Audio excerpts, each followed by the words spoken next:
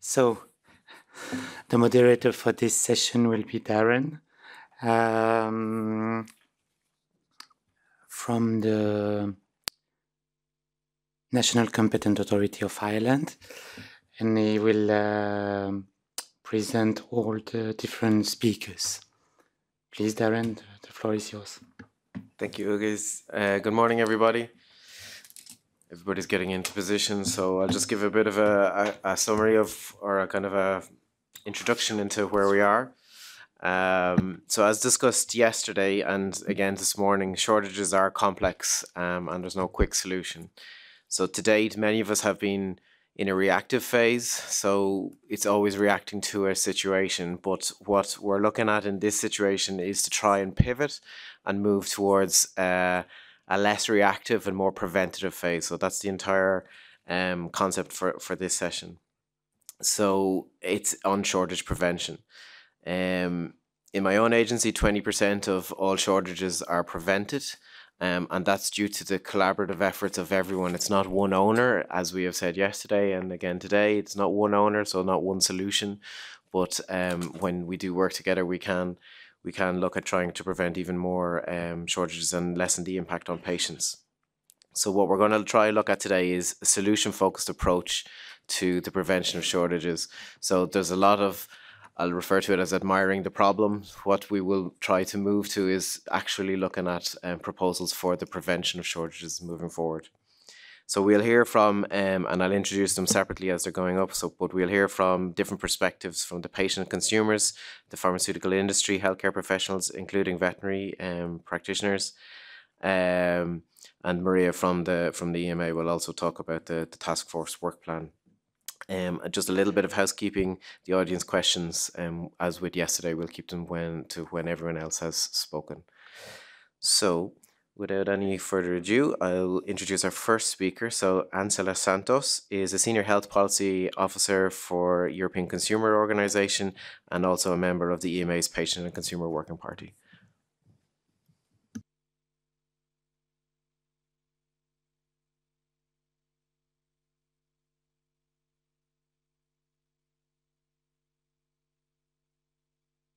Okay, first of all, so many thanks to the EMA and the heads of medicines agencies for the invitation. For those of you who are not familiar with BEUC, we are an umbrella group that brings together 46 consumer organizations from across 32 countries in Europe, and we work on a wide range of topics, including health.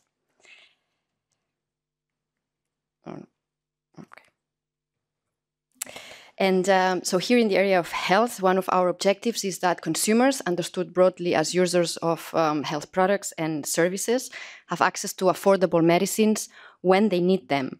But this is becoming increasingly challenging due to various reasons. One of them is high drug pricing. But also in the last years, our members have been raising the alarm about the increasing number of notified shortages, which, for example, in Spain multiplied by 12 in a decade.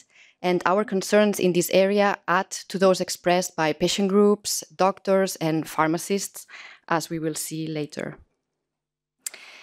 So shortages impact a wide range of stakeholders, but clearly the main victims are those who need to take the medicines. And in order to capture the full impact of shortages on consumers, our members did, in November 2020, surveys in Belgium, Spain, Italy, and Portugal. These countries followed a similar methodology, which is included at the end of this presentation. And then in December 2019, our member in Norway also did another survey. And across countries, so we saw that between 20% and almost 50% of the respondents reported a situation of shortage in the previous 2 years. And this is what they found in relation to the impact of shortages. So in around 9 in 10 cases, the medicine was prescribed, which indicates that it was obviously deemed essential by a healthcare professional to treat the patient. And between 1/3 and 1/2 of the consumers said the shortage had an impact on their health. For many of those, shortages caused anxiety, but shortages also led to a worsening of symptoms, which was the case on average for about 30% of respondents in Belgium, Italy, Portugal, and Spain, amongst those who experienced a problem as a result of the shortage. Consumers also reported suffering side effects from alternative treatments. They also reported medication errors. And as a result, some required sick leave, and a few also had to be hospitalized. But in addition, shortages impact as well consumers' pockets, for example, because alternative treatments are more expensive or not reimbursed, which was the case between 12% and 14% of people who faced a shortage in the 4 countries I mentioned before. And in Norway, 1 in 4 consumers who experienced a shortage had to travel to a different city or region to find their medicine, which also entails costs. So clearly, this shows that we need better policies to tackle shortages. At the EU level now, we have a regulation that extends the EMA mandate to deal with medicine availability in crisis situations, and this is welcome. But we need to do more, and the situation of the shortages of antibiotics that we've seen across the EU also shows that we need more preventative measures. And the upcoming revision of the EU pharma legislation is an opportunity to move in that direction. And these are 5 things that we would like to see in the revised legislation. So first of all, we would like to see an obligation for companies across countries to do shortage prevention plans and to submit them with the authorities, so then the authorities can issue recommendations as necessary to strengthen the supply chains. We would also like to see an obligation for companies to have safety stocks, which can help and act as a caution. As, for example, France has done for medicines of major therapeutic interest, for which companies must have at least 2 months of stocks. And recently, the representative of the Medicines Agency actually mentioned in the media that in the case of antibiotics, these safety stocks actually helped to minimize a bit the impact of the increase in demand. We would also like to see stock monitoring systems in all member states linked to the EMA's, the platform that will be also established. And we think it's important that we have earlier notification of shortages also from companies, because this will allow competent authorities to manage also shortages better and minimize their impact on patients and consumers. All this needs to go hand in hand with dissuasive sanctions to push companies to comply with supply obligations. And in addition, we would like also to see non-profit production models. This was mentioned briefly yesterday. We think this is also important, especially for medicines for which companies have no commercial interest. So this is clearly something that at the EU level we would like to see. And for example, HERA is well placed to do that, but it could go also beyond HERA. And with this, I finish, and I leave you here a bit the summary of the methodologies that our members used for the consumer surveys, and I'll be happy to reply to any questions you may have during the Q&A. Thank you.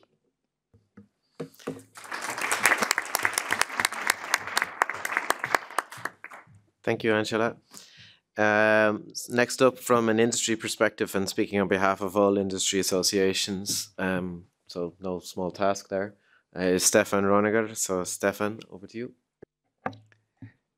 Many thanks, Darren, for your kind introduction, and many thanks to EMA and the heads of agencies to invited industry to present. I'm pleased to present to you the industry consolidated view. Let me also reference to the material which we have in the backup slide, which demonstrates the individual aspects which are highlighted by the different participating associations, which you see here on the first slide. Next slide, please. Let me start by setting the scene in a way that industry stakeholders have demonstrated continuous improvement with the help, of course, of regulators to avoid a lot of shortages which are possible And we have seen just in the presentations this morning that the Irish Medicines Agency reported that they could prevent 20% of the shortages with discussions. And we prevented that it's getting worse due to a very much increasing demand in the different countries. When we talk about what we can do to prevent shortages, we must take note that there are different best practices needed, depending on the product modality, on the stages in the supply chain, on the phases in the product life cycle, and of course, due to the patient population, if you have many patients or just a few, as we have for the orphan drugs. Next slide, please. We had been asked to give a feedback on the good practice guidance. We think that we must be aware that the stakeholders and the role of the supply chain is different. We ask if there can be one list of critical medicines among Europe and one reporting system across the EU. In this guidance, it's a great listing of the different stakeholders, but we think one very important stakeholder is missed, and this is the media. And also, we have to consider how every stakeholder can realize their influence in order to support a continuous supply. In this document, there's a nice graphic which gives the marketing authorization holder the overall responsibility. However, we think it cannot be done alone, because how should the marketing authorization holder get all the information throughout the supply chain when the product was sold to the first economic customer? And it was mentioned several times also yesterday in the different sessions, how can industry achieve more visibility on the demand? Next slide. And this is actually the key question and the source for all of that towards the communication strategy. Who defines the demand? We need an appropriate forecasting so that we can plan. We have about 1 year in the vaccines or also for the other medicines to ramp up production. We have seen it very excellent now in the time with the vaccine, with the pandemic. It's possible. Industry can collaborate. We had vaccines from universities, from small companies, all had been marketed and all had been made available in the best case as they could use it. Therefore, we are asking to streamline and aligning regulatory processes to take what was developed during the pandemic and make use of these elements which matter for patients at the end, to put patients in the middle. It's also about leveraging the flexible and agile regulatory framework and undo the burden on the marketing authorization holders only. This can be done by optimizing interconnected multi-stakeholder procedures and interactions. Further details you may see in the presentation on the communication strategy in one of the next sessions. Next slide. What has been done by industry and what are the planned initiatives? We are securing and diversifying the global supply chains in order to enhance an internal and contracted manufacturing footprint also all over Europe.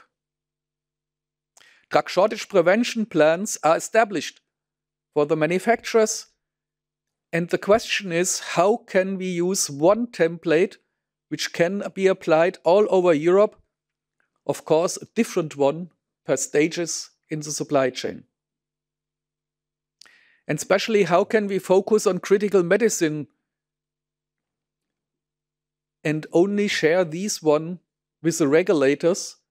It's about focusing on risk where it matters most for the patient and not just submit data and data and data where no knowledge is gained from.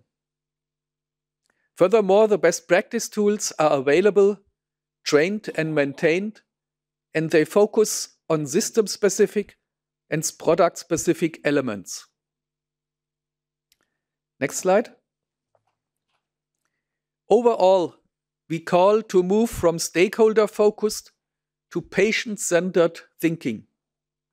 For a holistic, multi-stakeholder approach for transparency, for science and risk-based approaches to be used in the requirements, so that each stakeholder shall realize their influence and work solution-oriented towards the patient-centered outcome.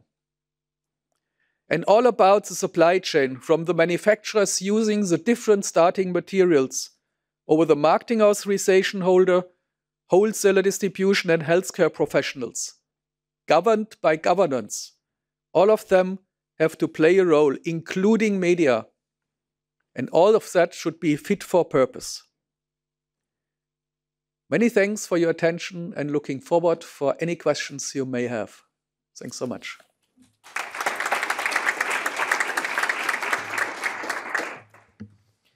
Thank you, Stefan. So next up we have Jorge Batista, who is Professional Affairs Advisor for the Pharmaceutical Group of the European Union and is also a member of the Healthcare Professional Working Party of the EMA. Jorge, over to you. Good morning, everyone. First of all, I'd like to thank EMA for the opportunity to present here the community pharmacist's contribution to the prevention of medicine shortages. So I'm here speaking on behalf of PGU, which is the organization that represents community pharmacists in Europe. We have 32 member countries that cover not only countries from the European Union, but also some non-EU countries that goes beyond a bit of the EU remit.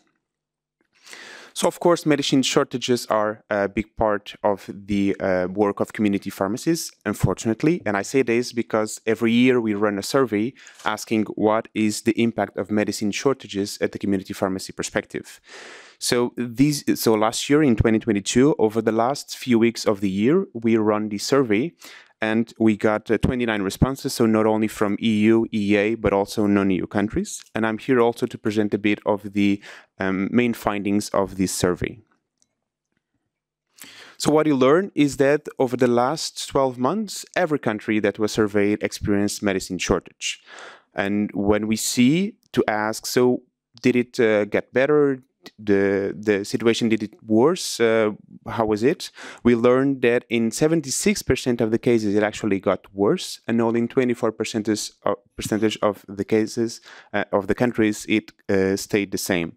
Contrary of the expression of the years before, that we saw a bit of a tendency to improve the situation. So overall, we saw that the situation in 2022 decreased and worsened compared to the years before.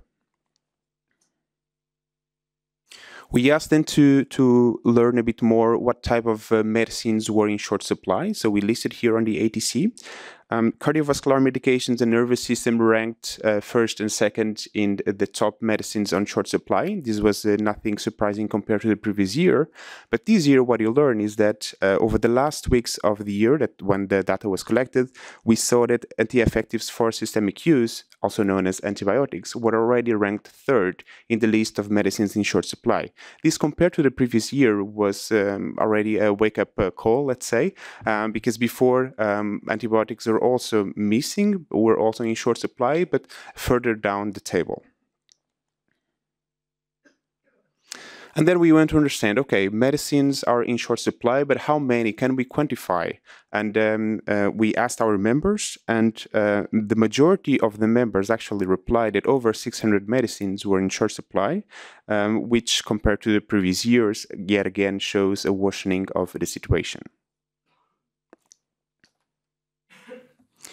And of course, medicines impact patients, impact the healthcare system, impact pharmacist practice, and we went to learn more what impact it has concretely on the patients. And compared to the previous speakers, and Ansel already showed a bit of a similar survey and the impact on patients. And indeed, in 93% of the cases, medicine shortages cause distress and inconvenience for the patients. and roughly 90% interruption of treatments because of medicines are in short supply. Because in some cases, other medicines need to be dispensed, increased co-payments were also present in 72% of the countries, and also this might lead to suboptimal treatment as new medicines need to be changed because of those that were in short supply not being able to be dispensed to the patient.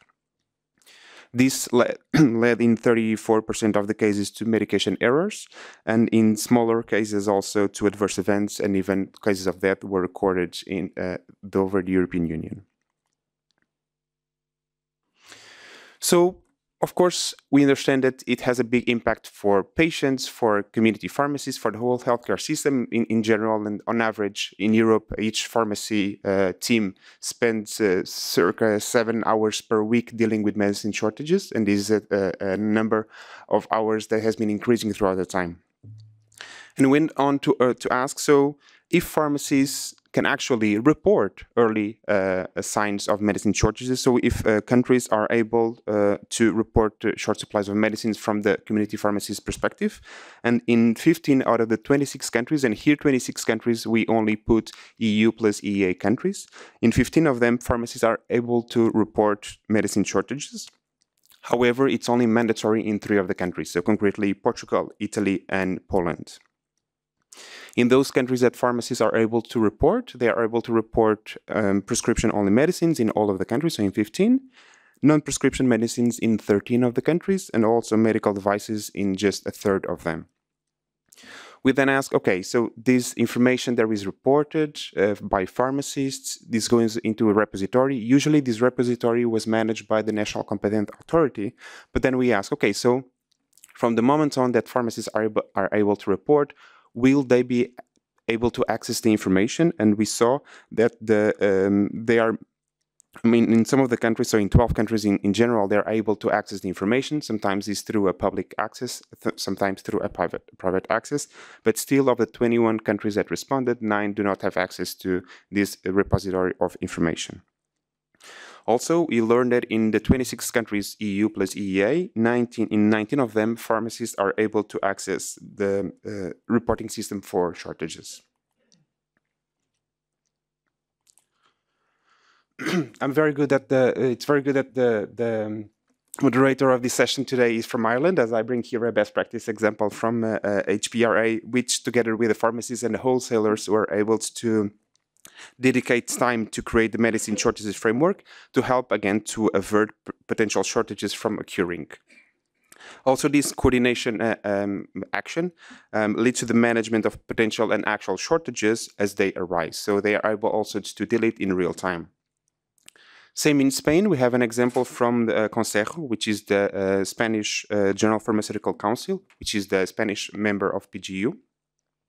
They created the Information Center on Supply of Medicine called SISMED, and this is a system that automatically sends to the pharmacies to the regional councils when there are short supplies of medicine. So it means that in real time we can have the information on shortages.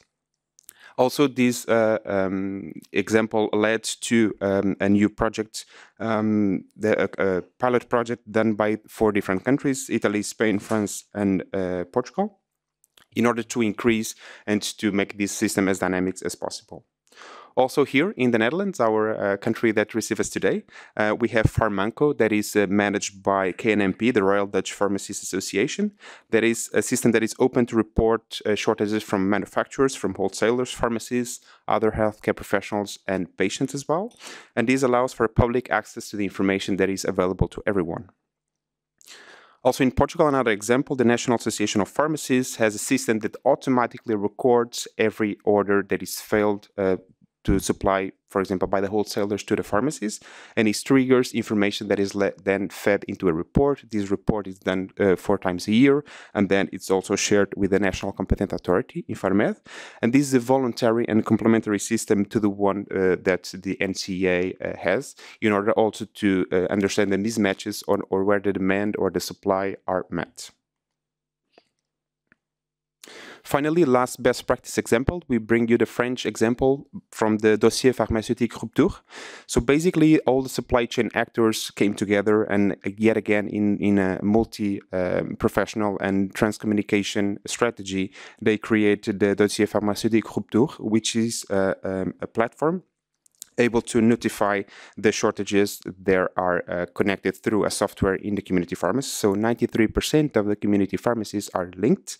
And then the pharmaceutical companies are able to respond to these messages to shortages related to their products. And it covers 84% of the products on the market. And then 98% of the wholesalers are also connected to this platform, and they can access the system to check responses, notification, and also provide information to companies. The French Medicines Agency, so the National Competent Authority, can also access and supervise the exchange only in the case for anticipated shortages that pertain to medicines of major therapeutic interest. Finally, we see some of good examples and best practices that I already shared here. And PGU, we understand that we are in a position to change the system as, for example, with the revision of the general pharmaceutical legislation, but not only. So there are a few policy recommendations that we issue. So first of all, ensuring availability of medicines, of course, through compliance of EU and national legislation. Widening professional competence, of course, pharmacists' professional competence is national competence, but we see that enlarging the scope of practice and actually the leverage tools and legal tools that pharmacists have at their disposal to deal with medicine shortages, for example, therapeutic substitution, generic substitution, and so on.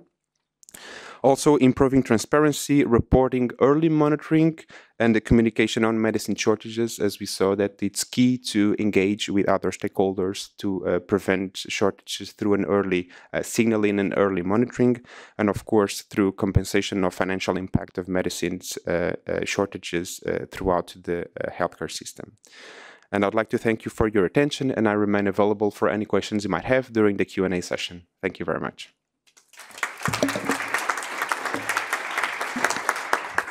Thank you, Jorge. Next up, from a veterinary perspective, we have Nancy de Bruyn, who is the Executive Director at the Federation for Veterinarians of Europe. Thank you, Nancy.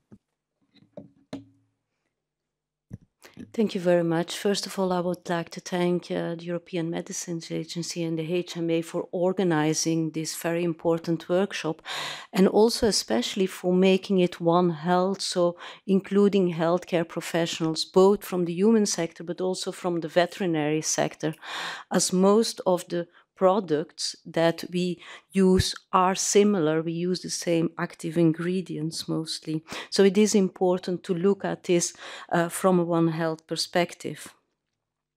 So just to give a little bit of background for those of you that don't know, the Federation of Veterinarians of Europe, we're the umbrella organization of 45 national veterinary associations, and they come from 38 European countries, so we're wider than the EU. And in total, we represent about 300,000 veterinarians. Veterinarians work in a lot of different sectors. So most people, if they think about veterinarians, they think about practitioners for companion animals of livestock. But there are also a lot of veterinarians who work in government, in education, in research, and so on. And as FE, we represent all these veterinarians. So if we have just a little bit a step back and we look at the human sector, the human medicine sector versus the veterinary medicine sector, like I said, we're very similar because we use mostly the same products, but we're also different. And it's important to recognize these differences. So first of all, a very big difference is the number of species we have. In human medicine, you have one species, people, humans. In veterinary medicine, we have a lot. We have 7 major species, dogs, cats, and all the livestock. But we have many more, going from reptiles to dogs, cats, to cows, to elephants. And medicines are veterinary medicines are authorized per species. And most of them are also authorized in a country. We have EU authorized medicines, but they're only limited. Most are authorized nationally. So this is, yeah, you see there are a lot of species, we need a lot of medicines. The second big difference is the market size and who pays for the medicines. If we look at the market size for human medicines versus veterinary medicine, it's about 97% for human medicine and only 3% for veterinary. So it's a very small market. And in human medicine, you have the social security system, you have insurances. In veterinary medicine, it's mostly the owner that has to pay for the medicine. So especially for livestock species, every cent is counting. We cannot have too expensive medicines. And then the last difference is that some of the animals we treat, we also eat.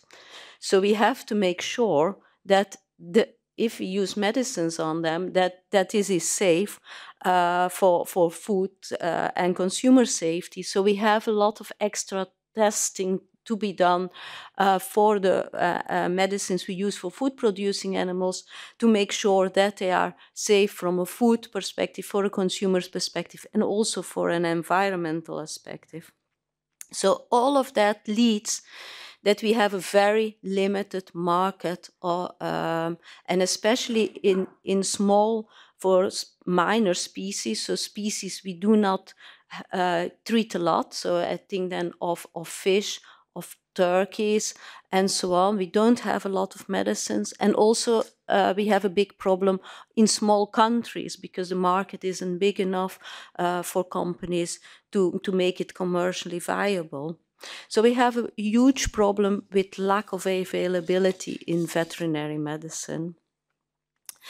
Also, similar to the previous speakers, we also did a survey among our members to prepare for this meeting, because what is very clear to us on the human perspective, on the human side, you are much further in monitoring shortages than we are on the veterinary side. As you heard earlier, there's only a few countries that have a legal obligation to report shortages, and all the rest is more voluntary. So we don't know really the extent of the shortage problem in veterinary medicine. So for that reason, we also did a survey with our members, and we got a lot of replies. And one of the things we noticed is for our veterinary practitioners, sometimes they mixed up between what is a shortage, a production problem, or a supply chain issue, so that the medicine is temporary unavailable, whether what is a lack of availability, because for them in the end it's the same. They have an animal who has a problem and they don't have medicines to treat it. So they sometimes saw it as I'm short of. So if we look, you cannot see it, but we got a long list back from all the different countries on the sort of medicines that they're missing at this moment, and where there are shortages. And what we saw from that is, first of all, we saw that some of these medicines missing were the same in the different countries. So this was really more EU-wide, while other ones were specifically for a country. So they were not available in one country, but they were available in the neighboring countries. And then if we looked at what type of products were they short of, the antibiotics and vaccines came as the most common one. And for antibiotics, this was really mostly, almost only, the narrow spectrum antibiotics, so the penicillins, the amoxicillins. And this is, of course, very bad, because if you don't have these available, you need to use a more broad spectrum antibiotic, and that's the last thing we want in respect for AMR. in vaccines, a lot of vaccine shortages were seen across the species. Part of the problem may be because some of the vaccine manufacturing sites were changed into manufacturing sites for COVID vaccines, and it takes a time to move them back to animal health vaccines. So to conclude, we have a big problem with availability, and shortages just make this problem worse.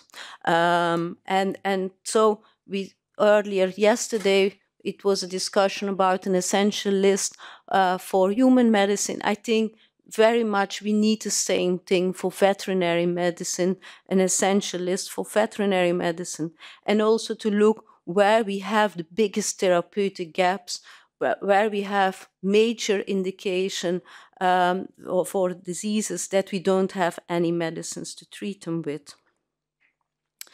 So in veterinary medicine, we just had a new regulation. On the human side, you're just starting to process with the pharmaceutical reform, but we had our new regulation adopted a year ago. And one of the aims of this new legislation was to increase the availability of veterinary medicinal products and the functioning of the internal market. So one of the goals, of course, that was for us the most important of these. Now, in the new legislation, we also have a lot of provisions that can increase this availability, such as more flexibility for the prescribing off-label, stimulating innovation, longer data protection periods, and so on, and most of all, also the Union Product Database. So this is a database developed by the European Medicines Agency that have all medicines, veterinary medicines licensed nationally and centrally, bring them all together, and that everybody can look up. So a lot of tools to increase availability. On the other hand, we also see that there's a lot of barriers towards that. Shortages is one of them, but lack of incentives for investments, more national restrictions, more stringent regulatory frameworks, and so on, they all influence this, and they make that in the end, maybe we don't see availability going up.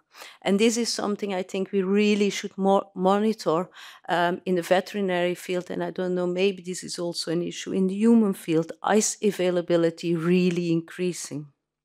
So it is important to monitor that and also to have indicators on how you can monitor that. So how can we prevent shortages? Well, we can prevent them, first of all, we think, by better collaboration and communication. Collaboration on a European level, but also on a national level. And earlier we saw the 4 examples that were given by the PGEU colleague of the 4 countries, where really through collaboration between the competent authority, marketing authorization, and healthcare professionals, they were able to prevent and help shortages. This is for us, I think, the most important. Another one is communication. Yesterday, it was mentioned that human healthcare professionals do not always get enough communication on shortages. And this was exactly the same answer we got from our veterinarians. They often do not know why is a product not available, how long is it not available, and what alternatives can they use. So communication, better communication toward healthcare professionals is really crucial, and facilitating the single market. If there's a product not available in one country, but it is available in the countries next door, we should facilitate a single market and have a fair distribution of the products. On the veterinary sector, like it was said before, we are very small. Adding red tape, adding extra bureaucracy, we believe will not help. It could lead to more products being taken from the market. And that's the last thing we want. And then my very last plea, if you make essential lists for human medicine, whether for peacetime or for healthcare cases, please also think about the veterinary side, because some of the products you can put on that list that can become restricted for animals, and that can have really huge consequences also for public health, because many of these products are not only important for the animals, but also for public health, because many of the diseases are zoonotic, so transmit from animals to people and the other way around. Thank you for your attention, and very happy to answer any questions you may have. Thank you, Nancy. I have to say, I have dispensed an awful lot of medication for horses, but I can't imagine what an elephant would look like. So the last, before we take the questions and answers, or the discussion, should I say, is Maria Jesus Alcaraz Tomas from the EMA. She's a medicine and medical device shortage specialist and also co-chair of the thematic working group 1 of the task force. Thanks, Maria. Thank you, Darren. Good morning, everyone. I will talk about the work plan. Some of the messages I have in my presentation were presented yesterday, so I will go very quickly some slides and give some time for the Q&A session. So I'll skip the introduction because we received the information yesterday, and I will go quickly through the work program, so different activities of the task force for the prevention of shortages, but with a special focus on good practice guidance on prevention of shortages, so for both industry and healthcare professionals and patients organizations. So I'll skip this one. So we are all aware of the problem of shortages. This is a long-standing problem in the EU and has been in the agenda of industry, regulators, EU bodies for some time now. And as mentioned yesterday by the EMA Executive Director, we are shifting the approach to shortages from reactive perspective to a more proactive and preventive approach to tackle shortages.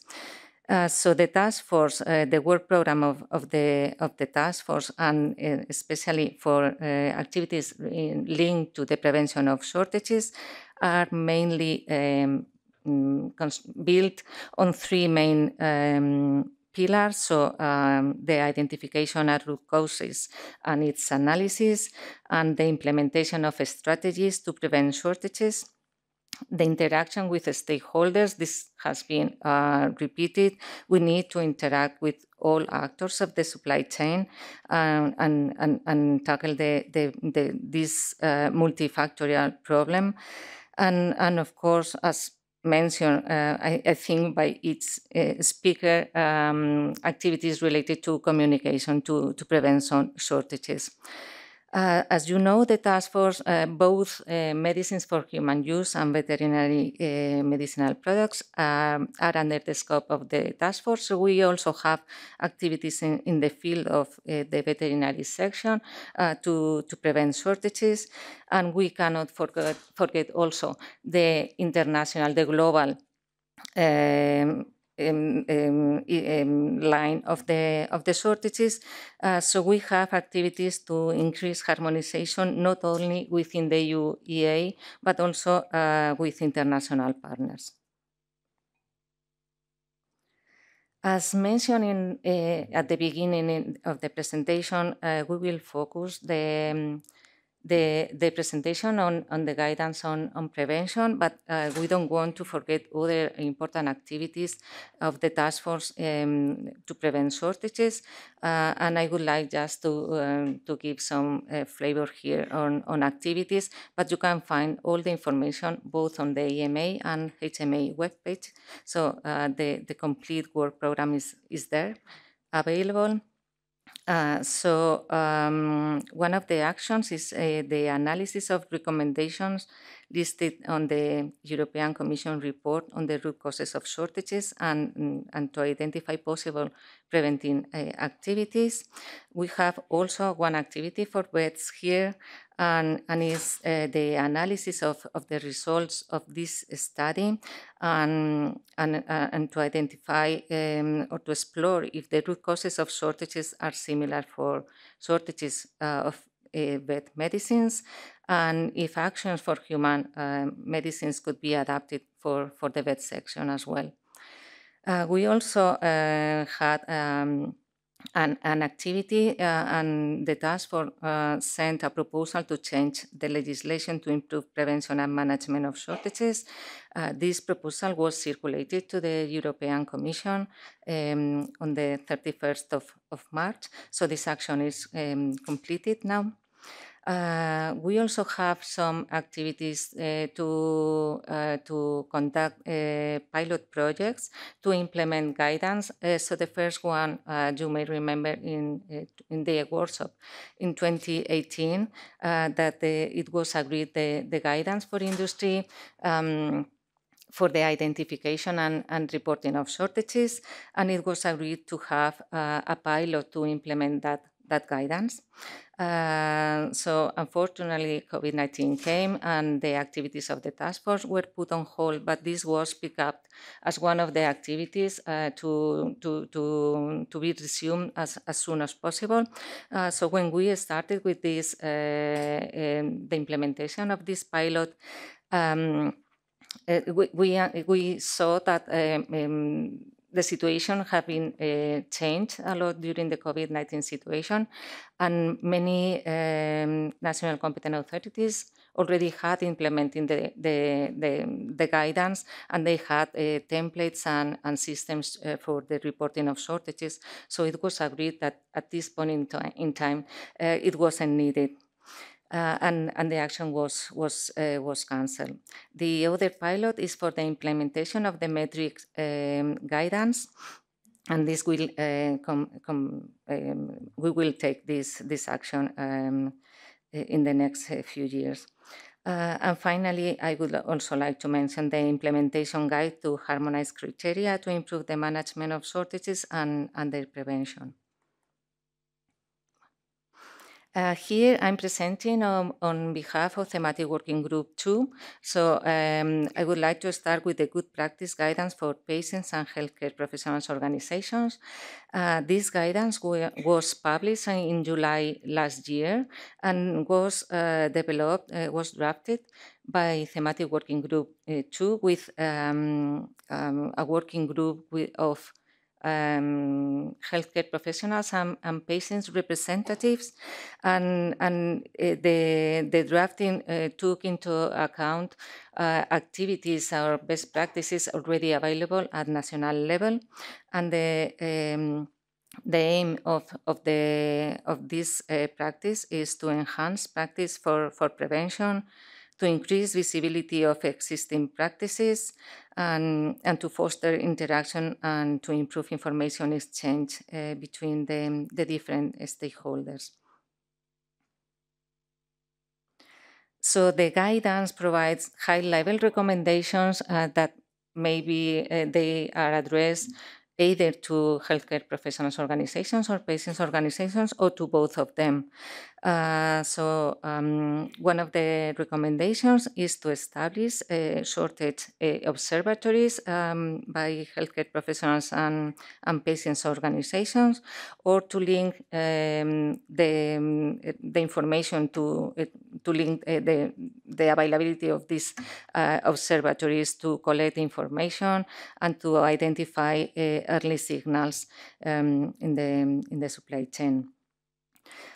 Another recommendation was to work with national competent authorities to develop key messages regarding shortages and to conduct education campaigns and guidance to raise awareness on shortages, root causes, and also guidances to ensure a safe use of alternatives, or to have those sparing measures when the availability of medicines is restricted.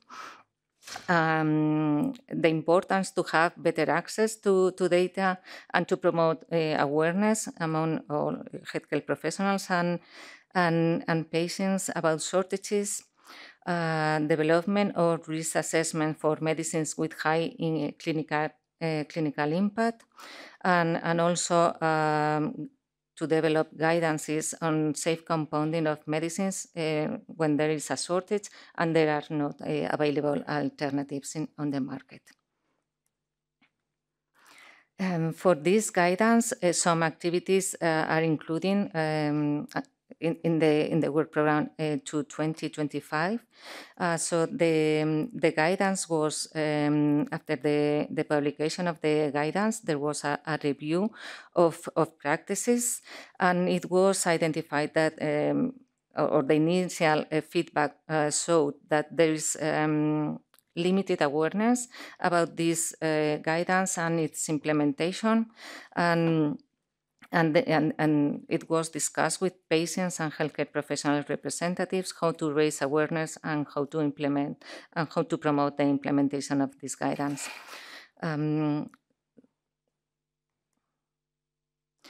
One of the activities mentioned by healthcare professionals and patients' organizations was the possibility to have to allow the possibility to reporting shortages to EMA by patients and healthcare professionals organizations at EU level.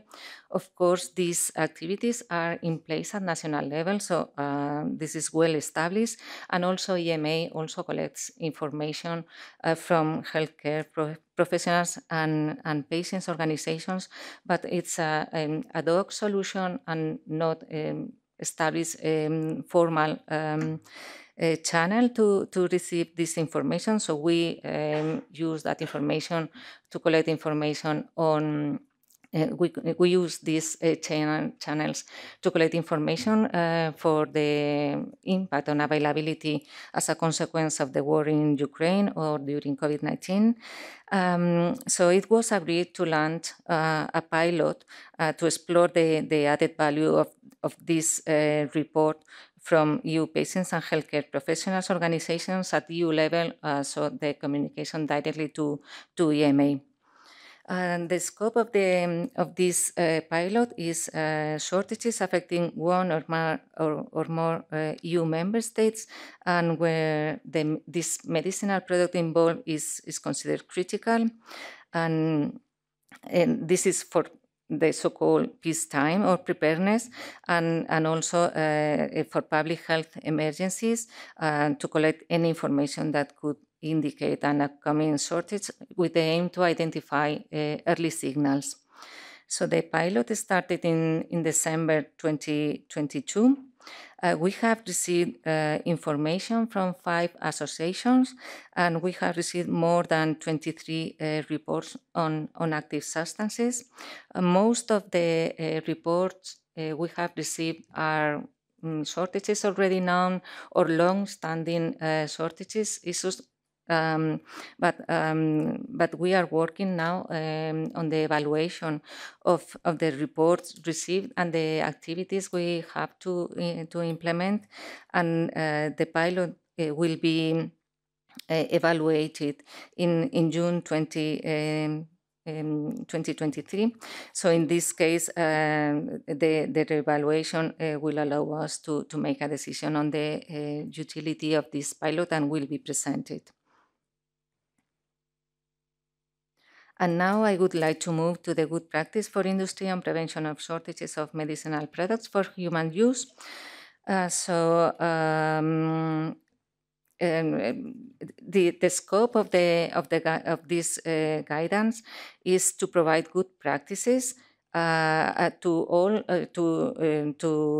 prevent shortages and to reduce the likelihood of shortages, taking into account all actors involved in the supply chain.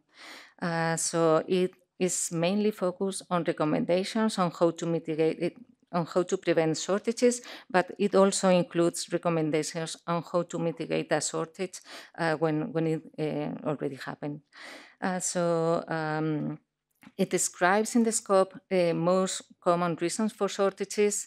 This is not an exhaustive list, and it doesn't include commercial activities, pricing or reimbursement policies, and clinical guidance for treatment of patients in the event of a shortage. It also describes the key players and the roles of these players in the supply chain. And the guidance contains 10 recommendations. So they are divided in optimization of current systems and prevention and mitigation strategies. So for the first part, we have 3 recommendations, and it doesn't come to a surprise, as we have already listened to other speakers yesterday and earlier today. The need to increase communication, the importance to have timely notification in order to allow time to react and prepare for shortages, and this has also raised by Angela before. The importance, the recommendation to increase transparency, just to increase communication and knowledge sharing. And also here, the importance to have transparency with international partners, taking into account the global dimension of shortages, and also a recommendation to increase the accuracy of key information when it's provided to NCAs, and to provide information as soon as possible, and then to complement if not all the information is available at the time of the notification. For the prevention and mitigation strategies, one of the recommendations is to develop shortages prevention plans, and to include this in the pharma quality system.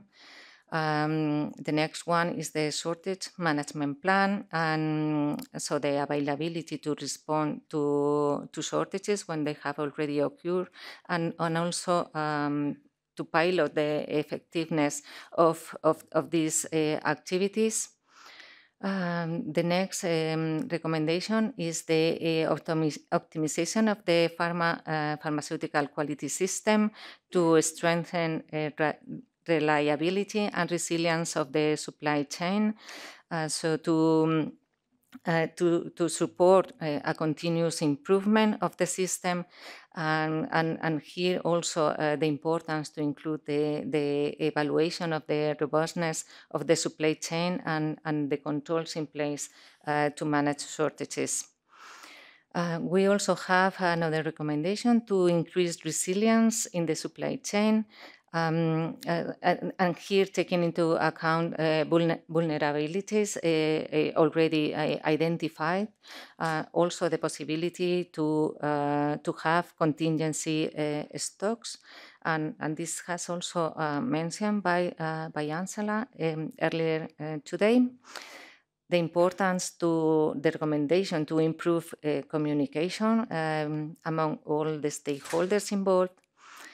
The promotion to promote a fair and equitable distribution, and in this case we know some activities for stockpiling can precipitate or prolong shortages, and can have an impact on an equitable distribution of medicinal products to patients.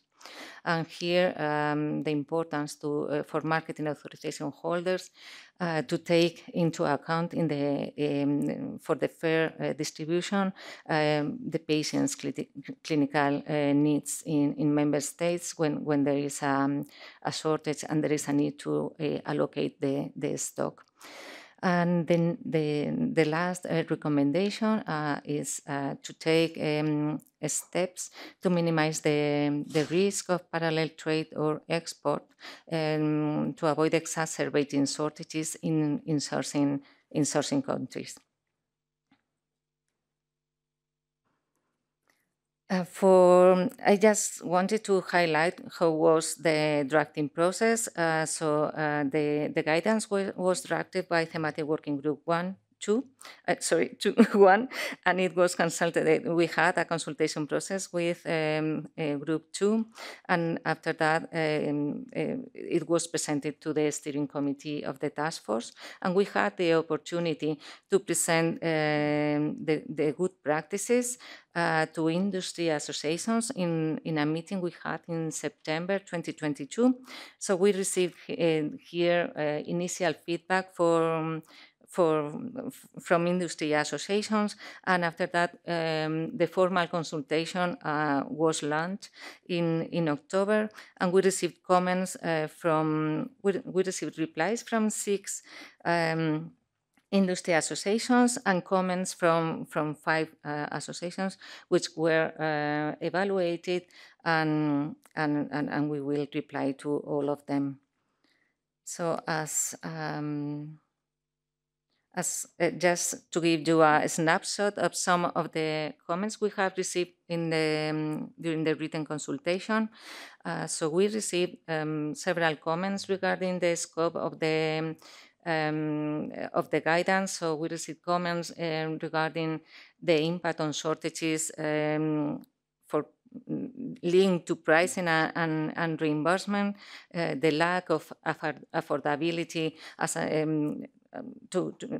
causing shortages and commercial reasons. We also received comments regarding the importance to have in the guidance other actors of the supply chain, so shortages of raw materials, APIs, excipients, and other components, and the impact on the shortage of the medicinal product, but the guidance is mainly focused on shortages of medicinal products, so finished product, and the importance of communication with all the producers, or is included and strengthened as communication activities. So these activities were already included. We also received comments to increase harmonization, so proposals of definition of shortages, the importance to harmonize reporting of shortages, several comments regarding the shortage prevention and management plan, so questions regarding the scope of these SPMPs, for which medicinal products, so for critical medicinal products, or for all critical, or for all of them, and also the importance to define what a critical medicine is. We also received comments regarding roles and responsibilities, from wholesalers and parallel traders, and we also received information as a feedback of the importance of the implementation of the regulatory flexibilities during COVID-19 and the success of these regulatory flexibilities to avoid shortages.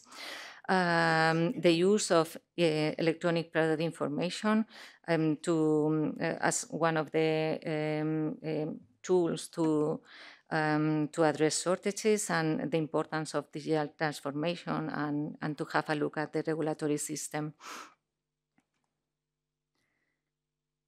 So here I would like to finish with next steps of the guidance.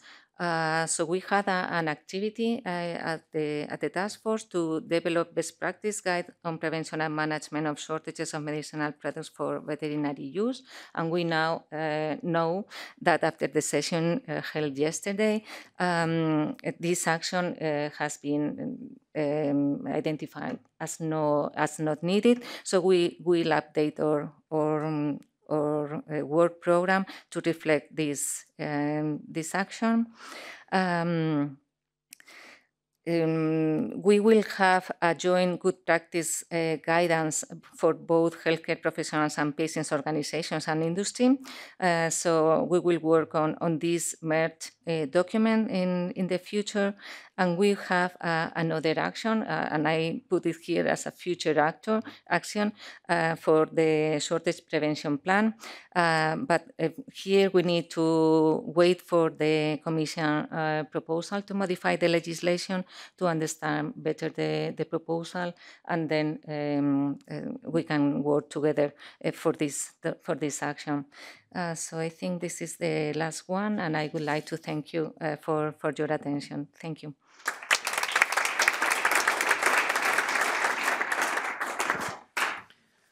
Thank you, Maria. Okay, so I'd like to open the floor to questions. I see hands up already. That's great. I'll be taking questions. There's hecklers as well. I'll be taking questions both from the audience, from online, and then there's some received through chat as well. So we'll alternate between all of them. The first hand I saw up, and again, just from continuing yesterday, if you could state your name, who you represent, and then the question. So go ahead. Thank you, Casper Ernest, Affordable Medicines Europe. I was just a little bit unclear to me in regards to next steps. Can you just clarify when you expect the guide to be finalized, whether it will be, it was not entirely clear if you will final or how you will change the scope or something, sorry, but...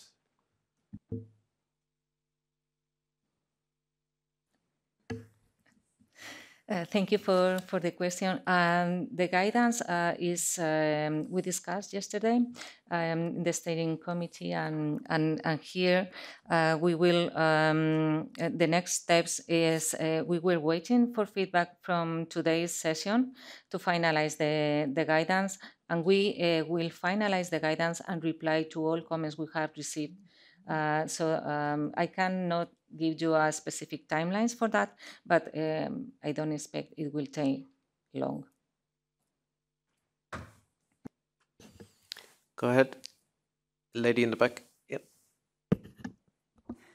My name is Jane Nicholson, and I represent the European Industrial Pharmacists. I have a question for both, I think, BUEC and for PGU. In your surveys, did you define shortages as a shortage occurs when a product does not meet the demand at national level?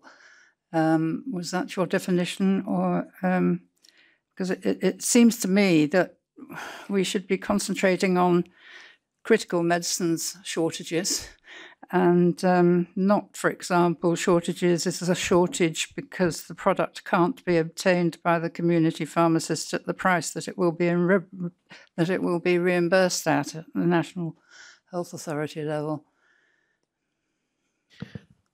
Thank you.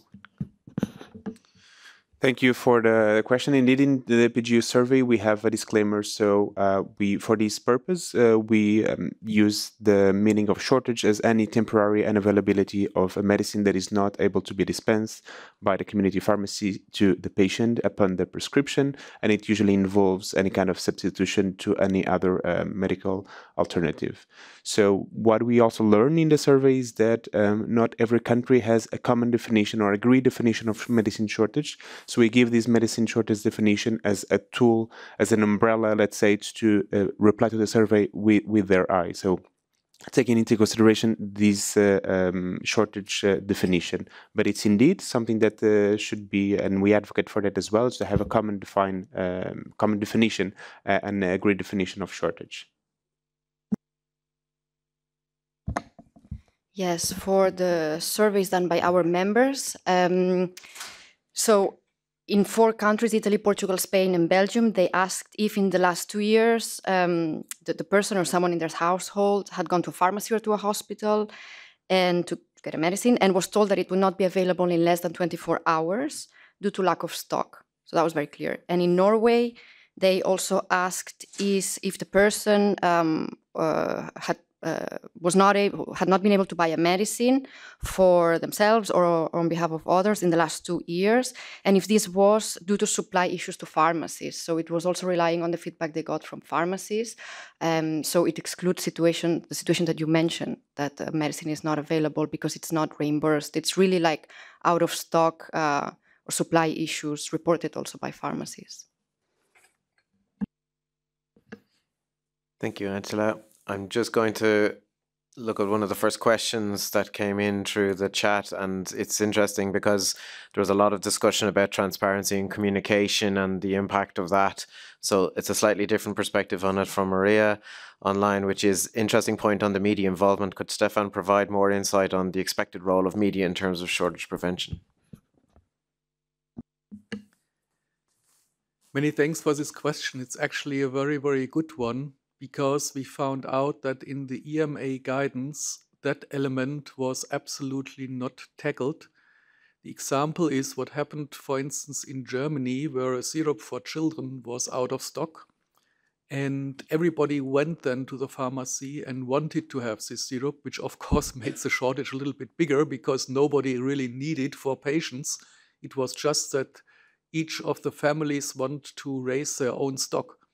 And this is an example. I know we should not prevent media from reporting that, and I think they are making a good job to making this point really practical and demonstrate that it's an issue.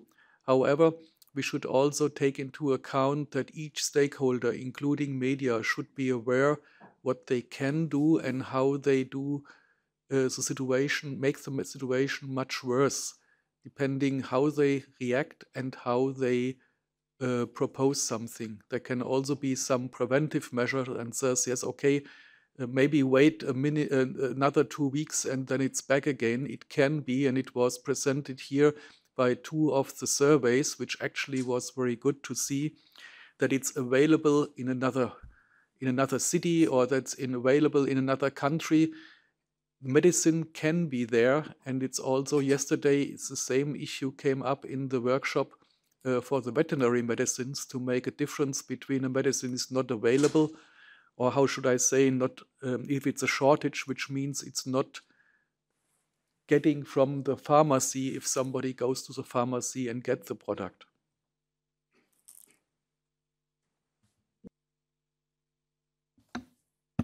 Lorraine? Thank you very much, Darren. And I'm Lorraine Nolan. I'm the Chief Executive of the HPRA and the Irish Agency.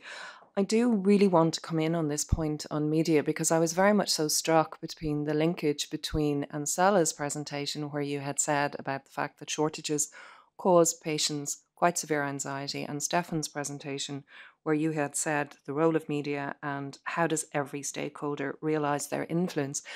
And I really think that is a key question. And I'm probably going to sound a little bit critical in the example that I'm going to give here, but I kind of have to do it to get to the point.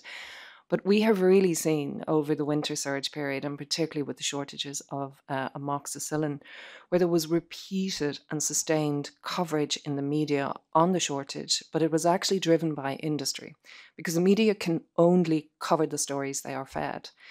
And the context that was taken in this situation, it was used as an opportunity to really raise pricing and reimbursement. And while I know that is a challenge and it is a contributory factor to shortages, but in the circumstances we were dealing with, it wasn't. And it really, really caused huge anxiety. It caused stockpiling. It caused overprescribing. At the public health end, it made the situation much more difficult to manage. Our role as a regulator, we have a limited amount of capacity in this area in shortages. It became a huge exercise of trying to manage a very acute supply situation, but also manage the media from that as well too. So, you know, we are speaking a lot about partnership over these 2 days. And it is absolutely key, but with partnership comes responsibility. So I think the question, Stefan, you asked around how do we use our influence and media together, it is a question of how do we all take that responsibility and work together in circumstances like that, and how do we take it forward? So I think, you know, the lessons that we all have to learn from circumstances moving forward, that to me is a key question, because I think there is a time and a place in media for certain, you know, coverage, and certainly in acute situations we really do have to think of the impact on patients and work together in those circumstances.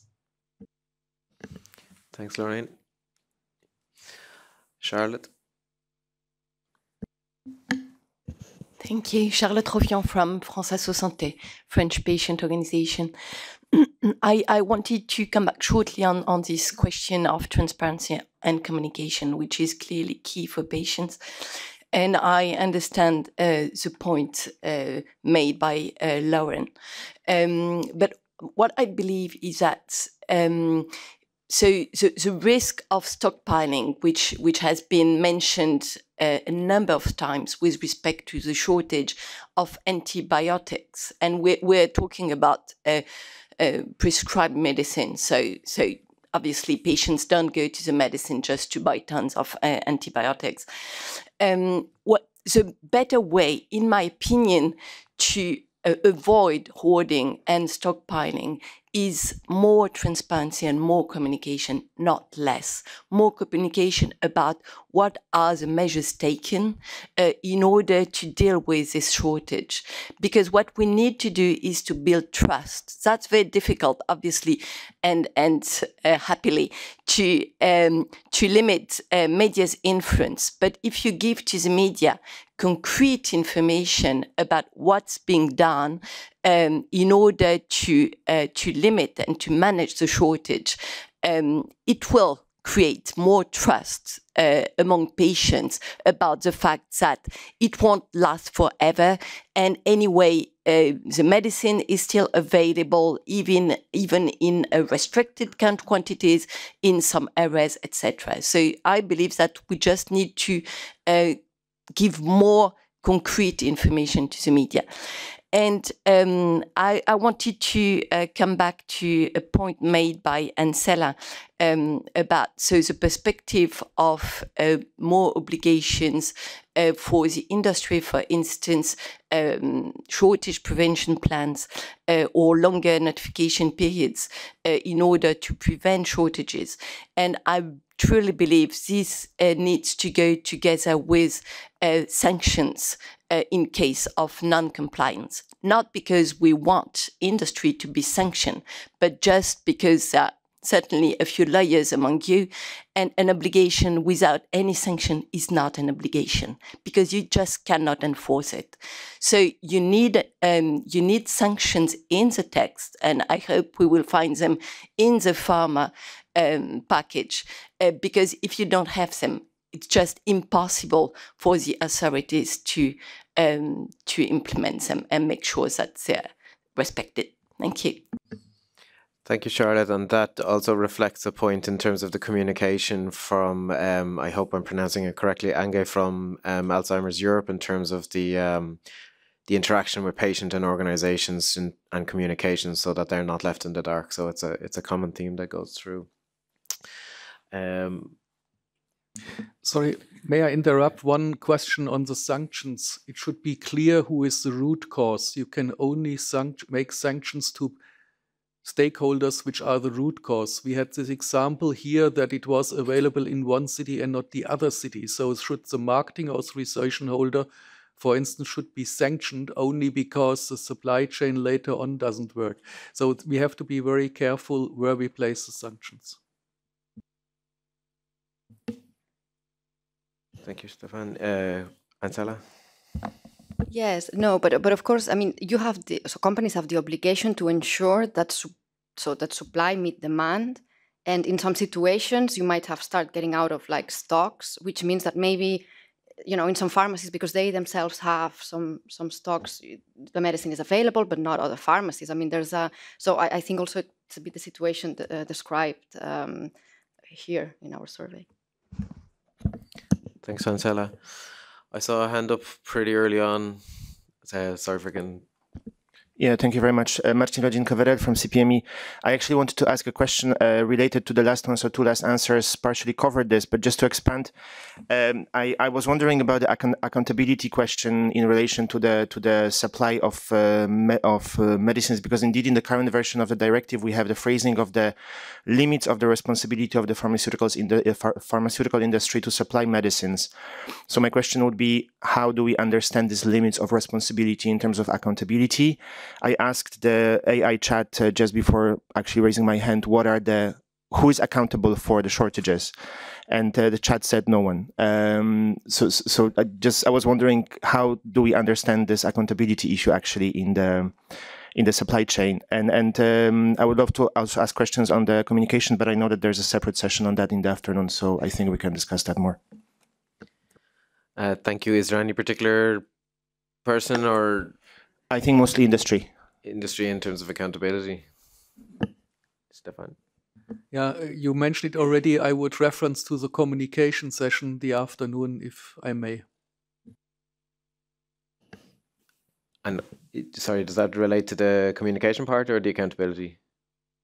The communication part. For the accountability, we mentioned in our presentation that the marketing authorization holder can be accountable and should be accountable until the release of a product to bring it to the market. But afterwards, when it's after the first economic customer, there's a very limited chance to even that the marketing authorization holder get knowledge where the product is. So it's a very good question on the accountability, which we may elaborate further on. Thanks, Stefan. And I also think maybe that based on discussions from yesterday, it shows that, and as well as today, that accountability across all stakeholders is because it's also in terms of a collaborative approach. Go ahead from in the middle there, the lady behind, sorry. Thank you. Miriam, I'm a hospital pharmacist, and I'm very happy to see that a lot is being done on shortages, but I miss a key point, and that is, I've heard many times that notification was missing. I can tell you that's really true for us as healthcare professionals as well. But what is even scarcer is information on the extent or the duration of the shortage. And this is a big problem because we have a shortage and then we ask the manufacturing or the supplier, when will it be available again? And they say, we don't know yet. And that really increases the anxiety of my patients because it's difficult to tell a patient, your drug is not here and I don't know when it will be back. But it also causes a snowball effect. We've seen that with the anti-epileptics and we've seen that with the low molecular weight heparins.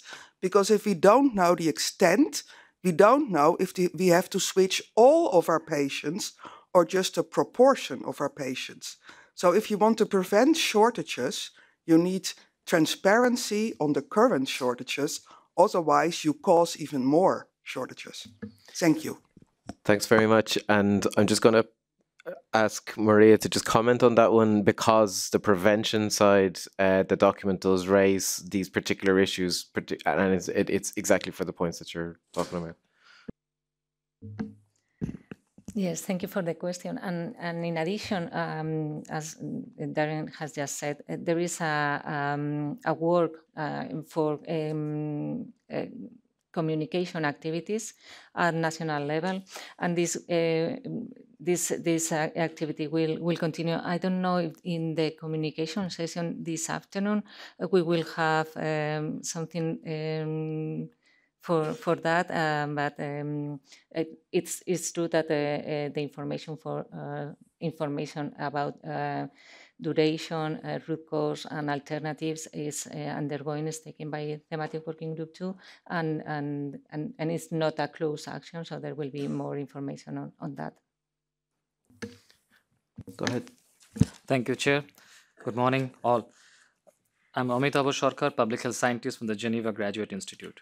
So we are working on these issues for a few years, actually. My first question is to George of PGU.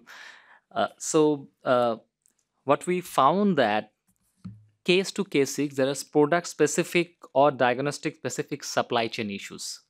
And it's mostly like inventory as well as R&D, production, delivery, in all this. So in your survey, have you had any chance to inquire the epidemiological aspects of that? So why am I saying this? So while the shortages assessment is a real-time exercise, epidemiological modeling is a projection exercise. So disease profiling, coming back to the question asked my colleague. So disease profiling, age-wise profiling, that would give us a vantage point to understand and then accordingly go for a precautionary measure. So have you had any chance, because we are desperately searching for some ground information so that we can pull in and go for some bit of exercise. Thank you. And second, Maria, I don't know, it may also overlap with the communication session. The rational usage of drugs. This is a very important thing, especially as one of the strategies for shortages, prevention of shortages. Have you had any chance within the task force to discuss, or what is the opinion of that in terms of? Thank you. Thank you for the questions. Indeed, in our survey, what we ask is from the community pharmacy perspective, what have been the shortages on medicines? And we can see clearly a pattern and a clear tendency from the previous years. Cardiovascular medicines and central nervous system are always the one top ranked in short supply. There is not really linked through epidemiology modeling, that I can assure you that that's not. Maybe it could be something to look upon, and especially with the type of data that you collect at community pharmacy level, and also possible modeling systems that can be implemented. Yes, that's for sure something that can be, especially because then you need to give permission for example, for pharmacies to have access to electronic health records. So then you would have the information at the tip of your hand, let's say. So that's certain some ideas that for sure can be explained. But I would say also that from the epidemiological point of view, and research institutes are very good in that field, they can also pinpoint that information and work in a collaborative network. For us, I think it's important. The most important fact is to have this as a collaborative approach. So the research, the epidemiology intel, that can be feedbacked either from the forecasting point of view, but also above everything to have communication through a central tool between the different stakeholders. Blaming game doesn't reach us anywhere, but through communication and proactive enforcement, that is the way that we can tackle shortages. Maria, do you want to comment on the rational use part of the question, the rational use of medicines? For the rational use of medicines, I would like to clarify if it's in general or restriction of supply when there are shortages, just to make sure. It's in general, actually, but Yeah. of course, for some disease specific, I mean, even in EU level also, we are seeing that there are shortages linked to the over medication. Even the question back to the antibiotic. Yeah, for the rational use of medicines, this is also included in the the practices for healthcare professionals and patients organizations, and there is the need to raise awareness on the right use of medicines, so rational use of medicines, and especially when there is a shortage. This information is important to be transmitted when there is a shortage. For prescribers and for patients, for prescribers to use the rational use of medicines. And when there are shortages, there is an interaction with healthcare professionals to identify alternatives and how these alternatives can be used, and to have guidances on that, develop guidances on an alternative safe use of medicinal products, and when there is a need to restrict the use of a specific medicinal product which is in shortage, the patients that might be prioritized. But I don't know if I replied to your question properly. Yeah. Thanks, Maria. Go ahead. Could I come in on the rational use? Because from the veterinary perspective, this is extremely important, and this responsible and rational use, prudent use of all veterinary medicines is something that we have worked on for many years, not only on antimicrobials but also on other medicines. And we have a European platform even on that one called EPRUMA, the European Platform for Responsible Use of Veterinary Medicines. And in respect for antimicrobials, this has also led, together with a lot of other actions, that we now reduced by 47% our use of antimicrobials in Europe. But it also goes back to do the waste, the medicines that are not used in the end disposal. And then we talk about packet sizes, for example, that are not too large, but proper for the amount of medicines that the patients have. Thank you. Francois, I think, had your hand up a while ago. No? My question was in alignment what was proposed recently. That was one of the things I was wondering, whether there is also thought about what measures can be made with all these medicines that are wasted because patients experience adverse effects or there's inefficacy, and they have drugs at home and they cannot be reused under the current legislation. Are there thoughts about how we could change that?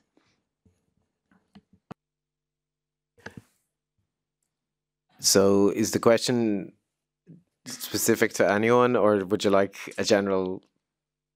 It's an interesting topic, and so okay, maybe I'll start on this side. Maria, is there anything that you'd like to say? I think this is national competence for this. It's also a difficulty, I think, from tackling it from a shortage perspective, because. And I'm not discounting the fact that these medicines are already, let's say, dispensed out to patients or out into veterinary practice and things. And there's a complexity there. One point that maybe is what you might be touching on is maybe shelf life extension. So, for example, then that would be bringing it back into industry to show, well, can you have shelf life extensions that would mean that the product isn't past its shelf life earlier? Or is it the question more related to reuse of those products that are already in? Okay. Yeah, that one, unless anyone else wants to comment, I think that one is a more challenging one, because it's dispensed, it has gone out to a patient or a veterinary practitioner, and it's very difficult to bring that back in a non-crisis situation, let's say. Even at that, because of safety of the storage conditions and things like that, that means it's challenging. I accept the point, but I think it's a challenging one. But it is also a national competency perspective. But I don't think that legislation will allow that anytime soon. Per. So I'm Per Trenck from IQVIA. Most probably know what IQVIA is, but for the rest, we are the typical data company and a lot involved in analysis of data. We're also actually the biggest performer of clinical trials in the world.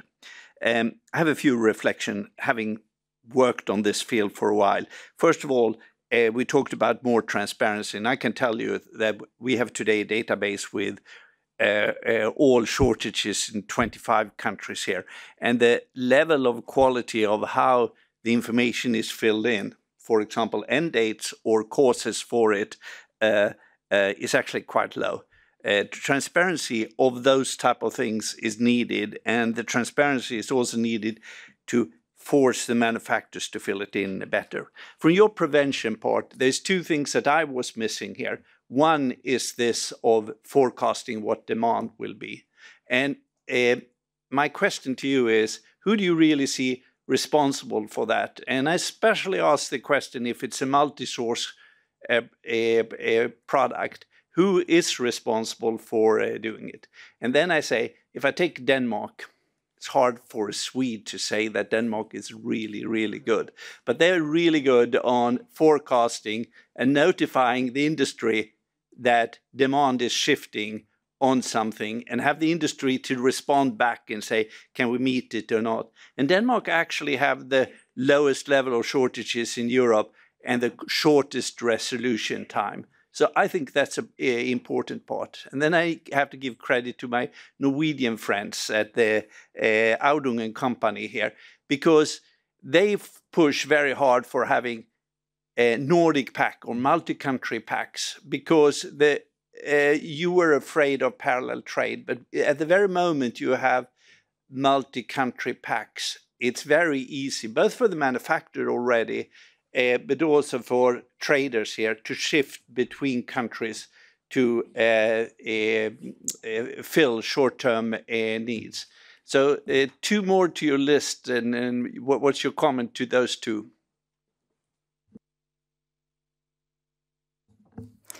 Thank you for your questions. So I will start with the second one. I think it's easier.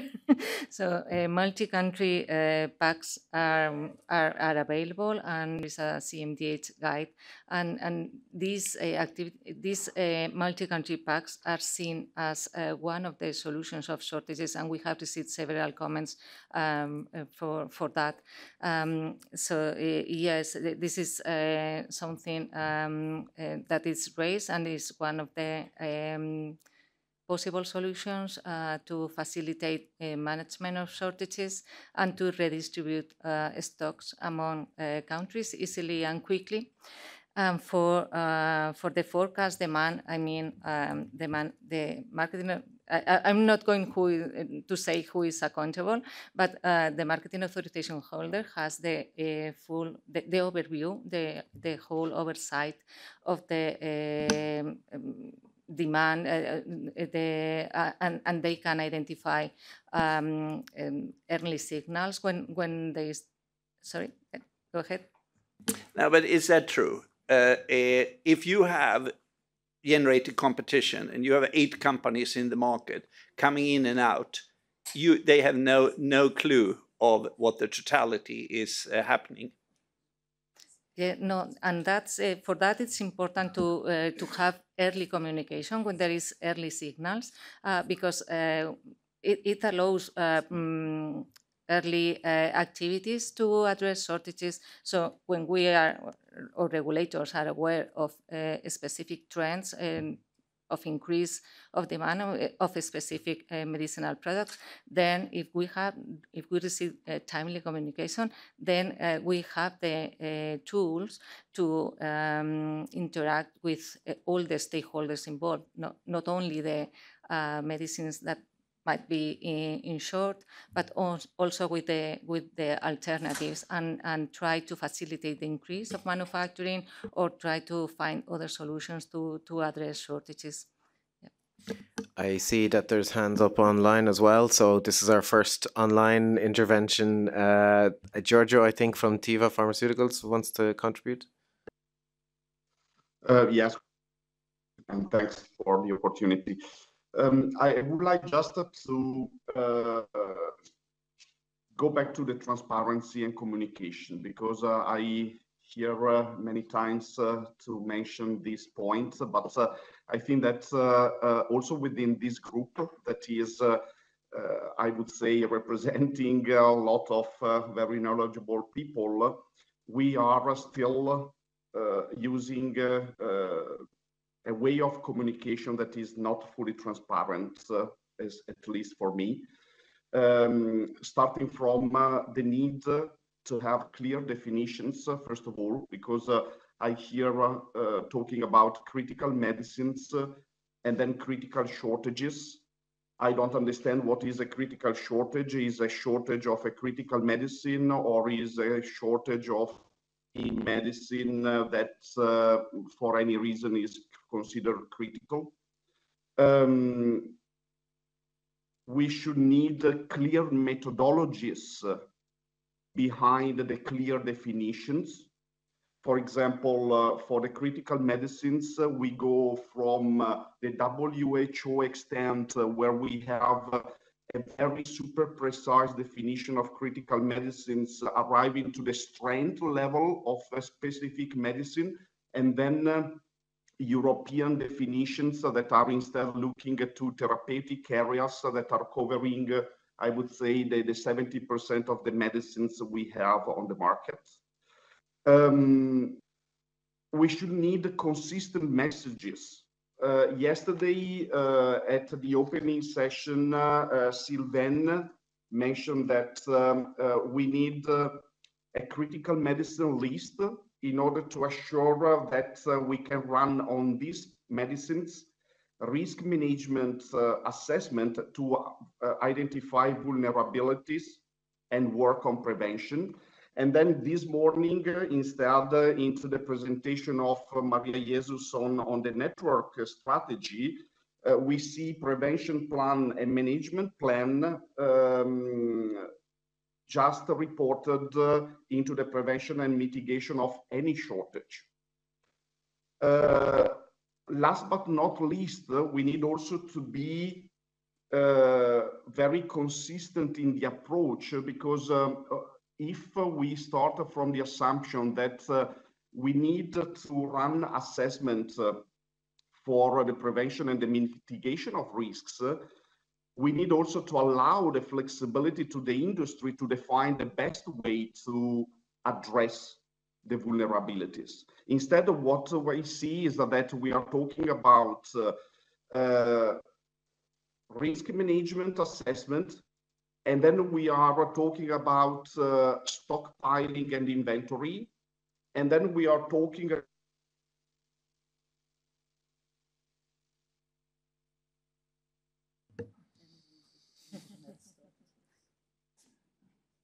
Giorgio, I don't think that you're still with us online.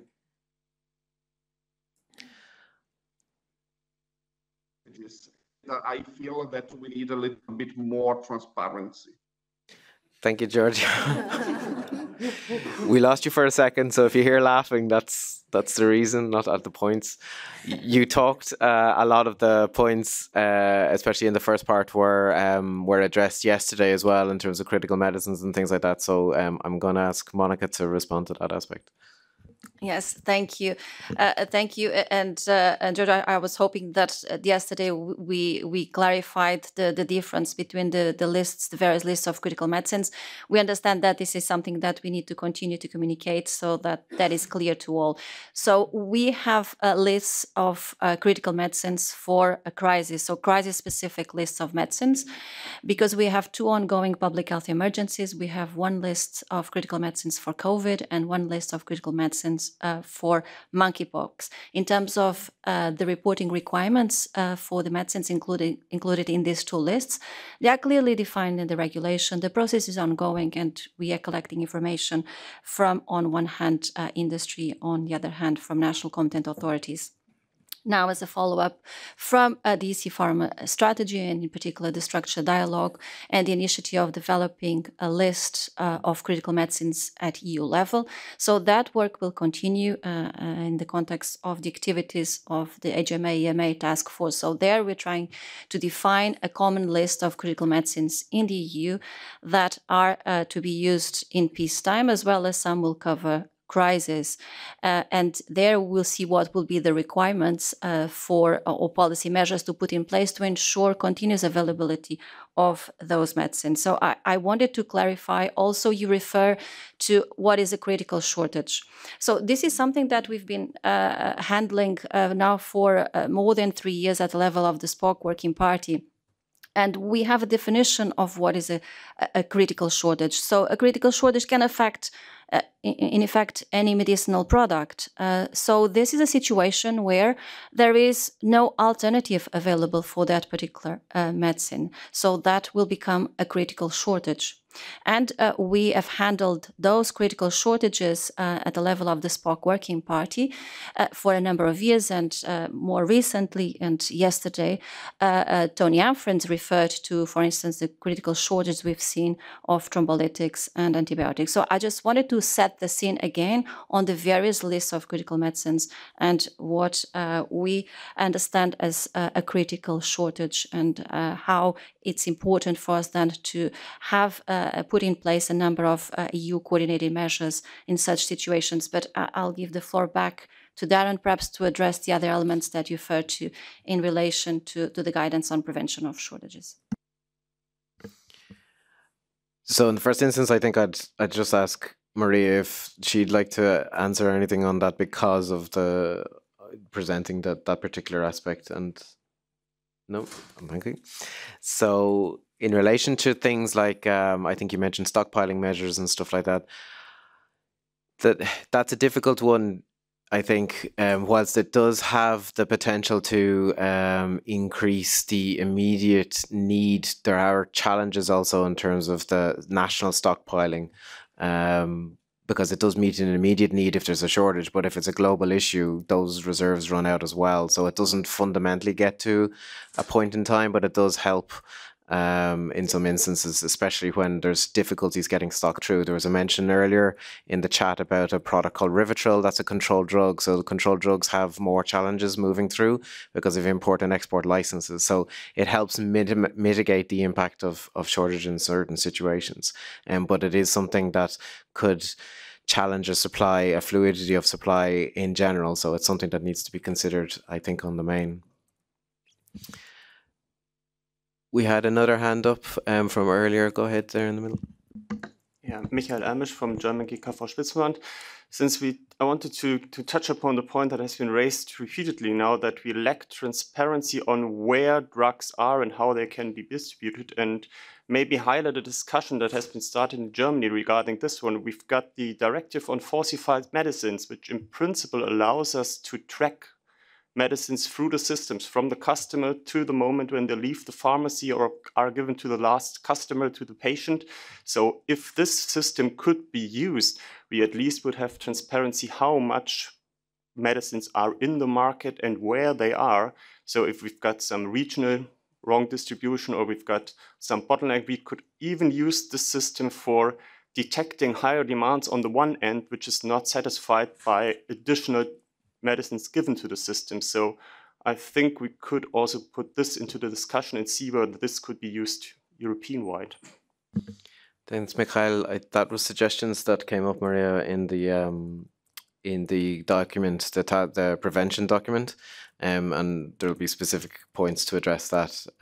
Did you want to give a highlight of those at the moment? Yes, thank you, Darren. Yes, as Darren mentioned, we received comments regarding the use of the EMVS to monitor shortages, but as the legislation is now, it's not foreseen. The monitoring of shortages is not possible at this moment, and this is up to the Commission for decide the next steps. Yeah. Go ahead there, you had your hand up for a while, and then I'll move to Marco online after. Okay, thank you. Representing the European Specialist Nurses. I want to refer to a case some years ago when there was a shortage on a domain on rheumatology, and one of the patients went to the online illegal market and they found medication exactly the same. And after a while, with a huge relapse, with great shame, the patient said, well, we bought it illegally and there was no any affection substance in it.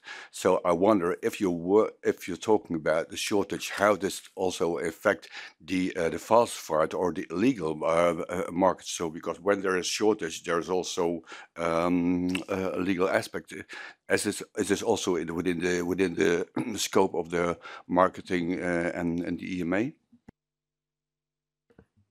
I'm going to speak from my agency's perspective in the Irish aspect, but I know it's reflected in others as well. When there's a shortage, particularly of something that's going to be, and in most cases, it's most people, it's their medicine, so it's a motive for them. It's something that they need.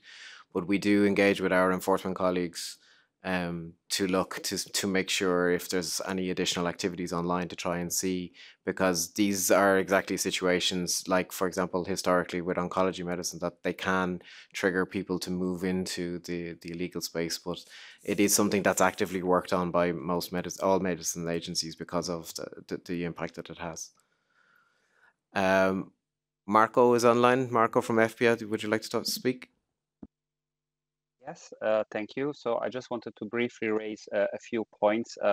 Thank you for the interesting discussion. I mean, all these points come from the discussions we are having, which is absolutely fruitful, I would say. On multi-market packs, that's definitely something we are pursuing more and more. However, there is a rate limiting step there at the moment, which is the national language labeling requirements. So if we can look in the future into making electronic product information and patient leaflet electronic, that definitely opens the door for more clustering of markets, and that will definitely help in case we need to manage any shortage in the future. So we need to leverage a little bit more on the digital side of things. And on the digital side of things is also something that can help us with better visibility of demand. Honestly, I've seen in the chat, Adrian has been raising the use of EMVS data. It was raised also in the audience by the gentleman Michael before. So definitely data is available in the ecosystem. That data can be helpful. Of course, we need to understand, what are, how can we use that data in a compliant manner. But definitely, we should look more into how we can use data available in the ecosystem. EFPIA is actually running a project at the moment in looking at how only the manufacturer's data contained in the EMVS can help to strengthen or digital processes and reporting versus authorities.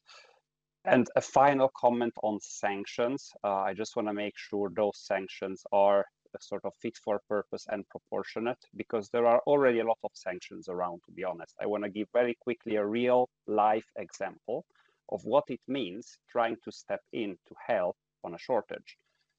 We had a shortage driven by a demand increase. Of course, manufacturers were going out of stock one after the other, and then we step in for help. This already means an extra cost for a company when they are stepping in to help, but of course we're going to do that. And now the risk is that actually we will need to pay a clawback on that help that we are providing. So you can understand there are several things in the system that need to work together to allow a swift response. And I don't think the point is about sanctions, to be honest, because going into a shortage, it's already a very painful and expensive experience for a manufacturer, not only in terms of economics, but also in terms of quality and complexity that needs to be managed. So definitely manufacturers would like to avoid more and more shortages, but we need to devise solutions which are future-proof. So we don't need to address these issues with old solutions like stockpilings everywhere, for example. That's not, or increasing the bill of sanctions. That's not going to help. So I'm going to stop here. Thank you for the time. Thank you, Marco. And I think you're outlining the need for continued collaboration and in terms of responses and aspects that we've been talking about between today and yesterday. But Jorge, you wanted to respond? Yeah, thank you very much. Regarding the EMVS, so the European Medicines Verification System, and PGU was a founding member of EMVO, the European Medicines Verification Organization. The FMD system cannot be used as a monitoring of shortages. It's not a full track and trace system. It's an end-to-end, so it doesn't give a reliable picture of a medicine at any given time. So that's why we believe this is not a suitable system to prevent shortages, because it's not a full track and trace, but from end to end. That was just how I wanted to comment and to clarify that. Thank you. Nancy, particularly from a veterinary perspective in response to the query that was raised earlier. Yeah, I just wanted to back up what was said earlier. We have to keep an eye also on the legal market. And I will give an example on that one. One of the products on the essential list or the critical list, I have to say, I'm sorry, I'm using the wrong terminology for COVID, is Remdesivir. And Remdesivir is used for COVID, but is also used to treat a deadly disease in cats. And because it's placed on this list, this critical list, in several member states, they decided it would no longer be available for the treatment of cats. with as a result that veterinarians didn't have any products anymore available to treat this deadly disease, and so had to euthanize these cats. That was the only solution. What was the result? Well, they say the internet was invented for cat videos, but it seems to be also invented for illegal cat medicine. And now we have a huge illegal platform delivering, products to treat this deadly disease. So, we have to be careful. Thank you. Caspar, you've had your hand up for a while. Thank you very much. Just returning to the draft guidance and comments from our sector. We represent the parallel distributors in Europe. And we, of course, took note of recommendation 10 on looking at export in cases of shortages. And as you know very well, we agree that export should never be a cause or exacerbate shortages. What we are missing very much in the guidance is actually the whole aspect of how we use imports to alleviate shortages. This is something done every day. We know that 9 out of 10 shortages is national or only in a few countries at a time. So it's actually something that can really be utilized in a lot of situations. And we are quite concerned that it's not taken up more at this level, because this is the right level to take it up when we collaborate between each other. We also have some questions in relation to when authorities go in and take different measures in relation to exports where they identify a risk.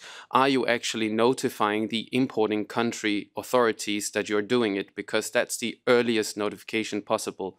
There's a wide range of products where parallel imports are the sole suppliers in the import markets, often because of commercial withdrawals, but where we continue to do parallel import.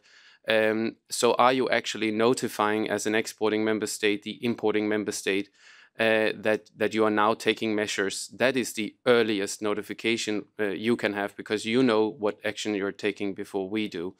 So that's something where I would like to see a little bit of reflection also on the authorities' role in that work. We have many such examples. Then I just wanted to also comment on the European Medicines Verification Organization, as Jorge correctly said. And I think it goes back a bit to the multi-market. It is indeed, the system is an end-to-end verification system. That means we don't know where the actual pack is at the given moment. And the last figures I received as a member of EMBO was 18% of all packs are multi-market packs. That means in principle they are uploaded to different national systems, and actually we don't know if it's then in system 1, 2 or 3, so whether it's in Denmark, Sweden or Norway at that given point in time. So it's just to try and give you a little bit of a taste why it's not so simple to use an end-to-end verification system for that. If we can use parts of the data, for example, to see how much have manufacturers actually in total in Europe put on the market, we think that's very, very useful. We think actually that's an aspect we are missing in general when we talk about prevention of shortages. We tend to go into national silos and protect our own markets, but no one is really looking, is Europe as a total supplied what Europe needs to be supplied? And that's really something where we think potentially there could be data available out there. So that would be our comments, and I would like to hear your reflection, especially on the use of parallel import as an alleviation of shortages. Thank you for the points. Maria, would you like to address some of the points there as they relate to the document, and also just to reflect that the comments that Affordable Medicines have presented and suggestions, they will be responded to directly as well? Yes, so we will reply, and we acknowledge your comments during the consultation, during the written consultation. So the reflections here, we know that sometimes import alleviate shortages. And this is also a possibility for regulators to manage shortages, but it's not included in our guidance. And for imports also, we would like to to highlight the importance of communication with other international regulators and partners due to the global dimension of the shortages and the communication that is always in place to address that. Thank you, Maria. And I'm just acknowledging that there's also counterpoints in the chat about the use of the EMVAS data as well, just for transparency. Charlotte, go ahead. Just wanted to come back briefly on the question of sanctions and critical medicine. So on the question of sanctions, so in France, they have been in place for a few years now. And we have between 1 and 3 sanctions a year, a few thousand euros each time. So I don't think there is a real threat for industry there, and especially because so these sanctions are related to specific obligations. Industry is never sanctioned because there is a shortage. Industry is sanctioned because they did not respect their obligation in terms of notification. They did not prepare a shortage mitigation plan in time, or they did not respect the stock obligation. So that's very precise. And most companies obviously are never fined because they respect the rules. So sanctions are just in place in order to force everybody to respect the rules. So that's a very well-known principle. And as regards critical medicines, I think we need to be clear about the fact that the list of critical medicines, which will be drafted at European level in order to protect the safety of supply and to increase the safety of supply, should only be used for that purpose. And as regards notification obligation, as regards the preparation of shortage prevention plans, this needs to be done for all medicines and not only for a restricted number of medicines. Just give you a very concrete example. So in France, we have a list of medicines of high therapeutic interest. That's a rather broad list because it's about 40% of all available medicines in France. Still, paracetamol is not on this list. We've had a huge problem of supply issue, shortage of paracetamol and ibuprofen recently. And that's something crucial for patients, and I think we all understand that. So that's something which needs to, and I heard industry, and I'm very glad about it, saying that they want to be more patient-centered. So listen to our request, please. Thank you. Thank you, Charlotte. I'm also conscious of the time, so Paddy and then Josie. Thank you, Darren. Patrick Hoslow, Europa Bio. And maybe a question for Maria. And I certainly welcome the kind of shortage definition that we've got at the moment, but is there any consideration of kind of extending to a unit of measure so that we're putting in place all these initiatives to manage shortages? How do we begin to measure success? So if I, say my company shorts Germany for 3 months and I short Cyprus for 1 month, we're counting those as 1 for 1. How do we begin to be more patient-centric in that definition to, take into consideration the impact on the patient population being treated? So certainly would value any further discussion on that extension of that definition to include a unit of measure. And then just in terms of visibility and transparency, if we look across the Atlantic, our FDA have a shortage app. Has that been considered? And maybe that's a way of being able to pull data from all the national registries into one central system would be of value to industry, but also I'm sure to healthcare providers and to patients as well. And then whatever we can do in relation to reporting, we all understand our requirements in terms of shortage reporting. For a centrally authorized product, we've got to report into 2 different systems. If it's manufacturing or QD related, there's a 3rd notification. We have to report to all impacted member states. Often that requires to the National Competent Authority and the Ministry for Health. So whatever we can do to get the information in quicker is what we're trying to facilitate. But at the moment we have so many different reporting requirements. it's slowing the process down. Thank you. Thanks, Patrick. Okay, who wants to respond? Thank you, and I fully understand your comment, but on the other hand, only one patient without a medicine is a shortage for us. So we need to be careful trying to rank. I know Cyprus is a smaller market, Germany is a bigger market, but be careful on that. Oh no, sorry. Just to qualify, I was saying maybe we short a market for one month per 100,000 of population. So you'd be able to get that particular shortage I reported to Germany would be 30 units, whereas in Cyprus it would be 1 unit. I totally take your point. Every shortage has to be counted, but how do you give that differentiator on impact?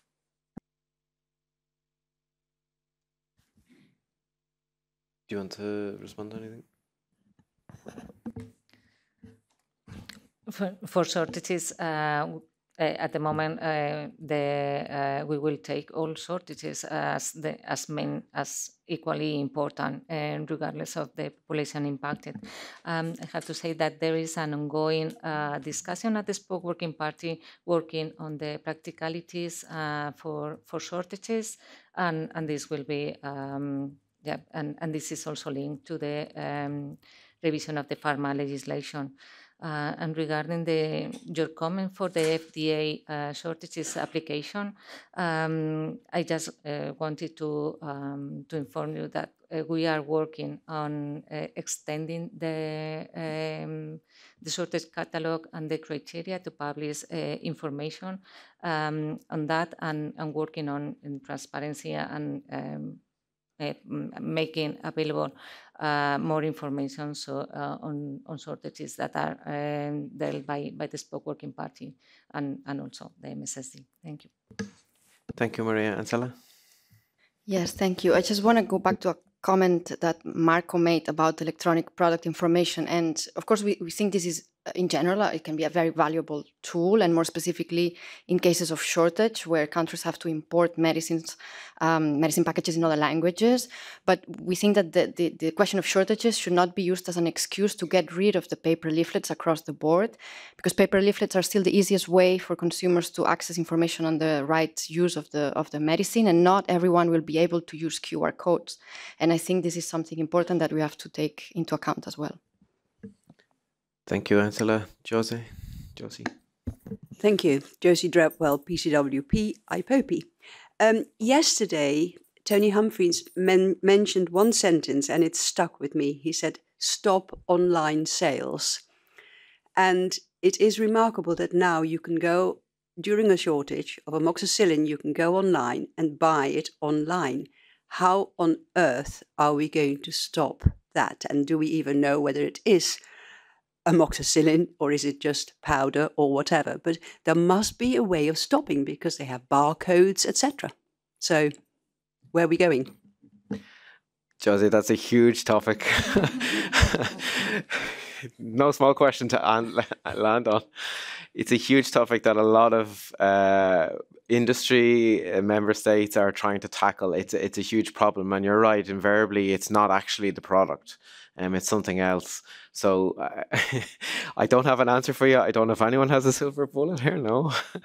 But it is something that is actively being worked on. It's a challenge. It's a constant challenge that does affect us, because ultimately it goes back to, and what we're all saying here is a patient-centered approach, and the safety of that perspective as well is taken into account.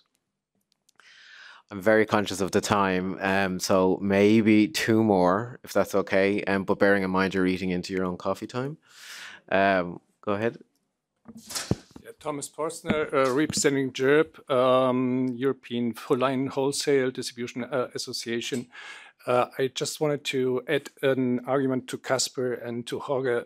We're just talking about RX products if you talk about the EMVS. So this is an additional argument. You don't talk about all pharmaceuticals in the system, and we don't have the track and trace. We just have an end-to-end verification system. So these data aren't useful for this issue.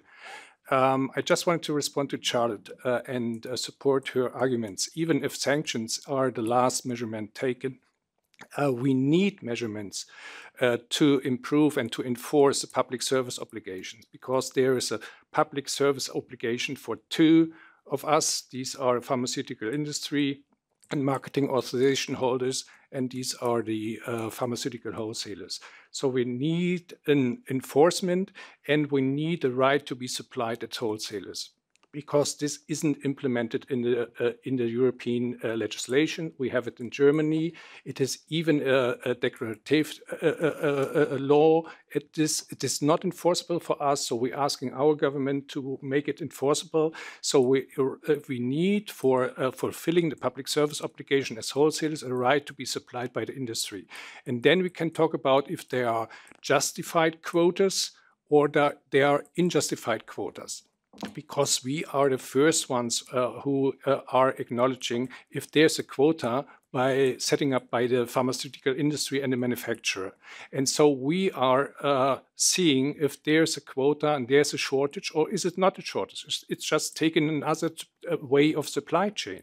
And that's why you need the data of the pharmacists too, to see if it's really a shortage, if the direct supply to the pharmacist is just going around a wholesaler, and there is a shortage on the wholesale side, but there's no shortage on the pharmacist side.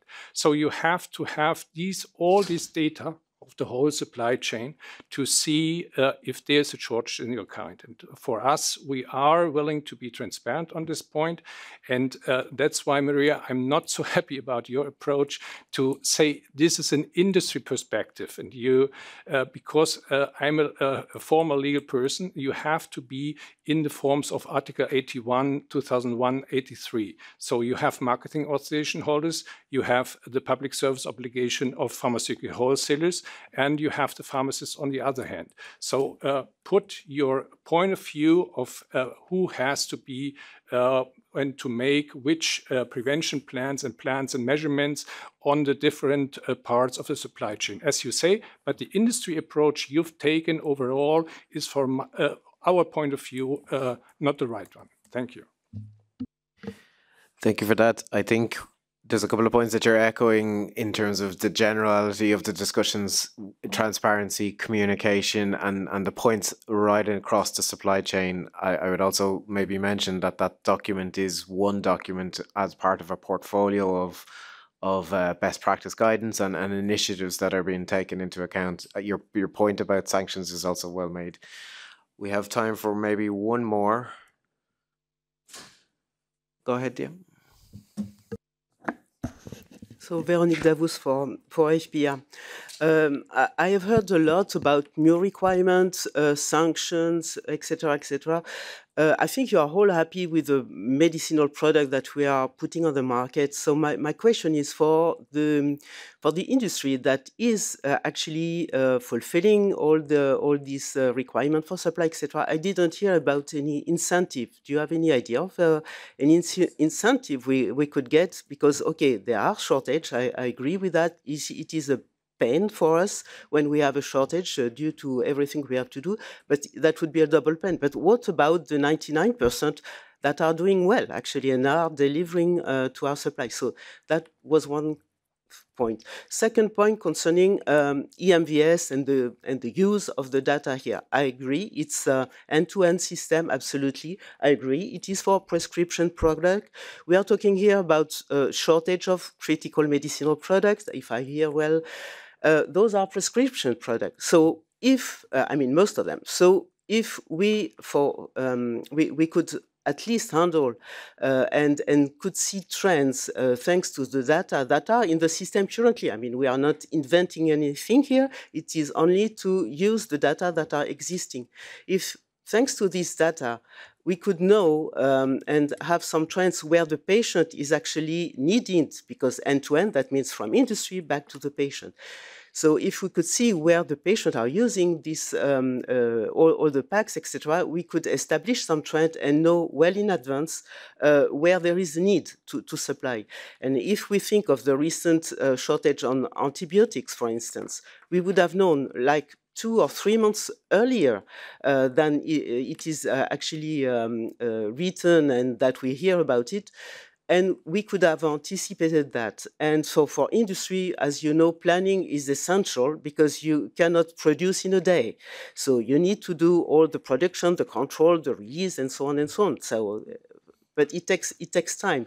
So the more in advance we are aware of where there could be a gap, the more we can prepare and anticipate. And so this is why all these data are absolutely, and the trend are needed, especially for demand.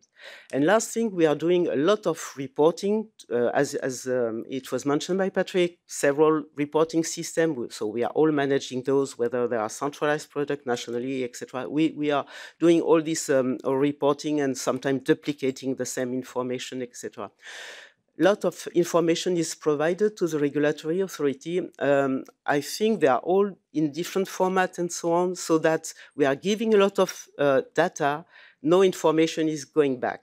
I mean by that there is no analysis because I think the data is not harmonized or so. Or I don't know if we should have a drop-down list or something so that all the info we are giving to regulators could be analyzed better.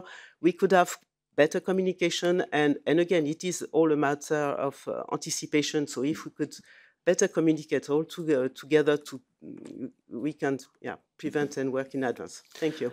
Thank you very much. And I think that you're highlighting again the issue of communication and transparency and the information flows. I think your points are made well. Early notification is essential. Ancila pointed it out. Transparency, communication, all of the speakers pointed it out as well. Because it gives everybody an opportunity to respond to a situation. Just in relation to things like incentives, we're regulatory bodies, there's not a lot of things that we can look at. Where we can, we do, but I'll leave that to others that would be better off placed to respond to it. And then I actually just wanted to end on that point in terms of the communication and transparency.